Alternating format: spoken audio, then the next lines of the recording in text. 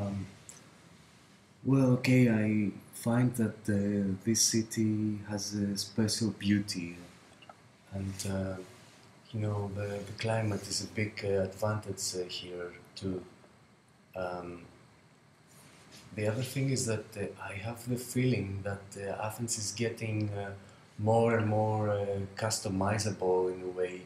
Um, Maybe because people have started to be more present in the city. Uh, Yeah, uh, yes, it seems to be strange to live in Athens, especially this period with all this crisis. Um, but on the other hand, is a great opportunity for someone to see how things are changing slowly and people getting more and more mindful about this situation.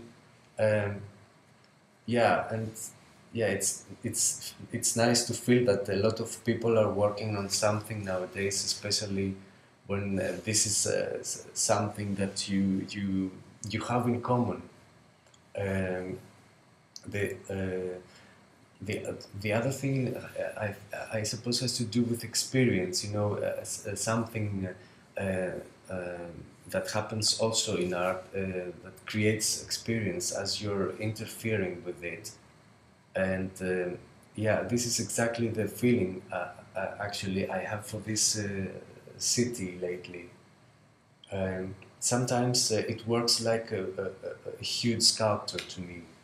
Um, uh,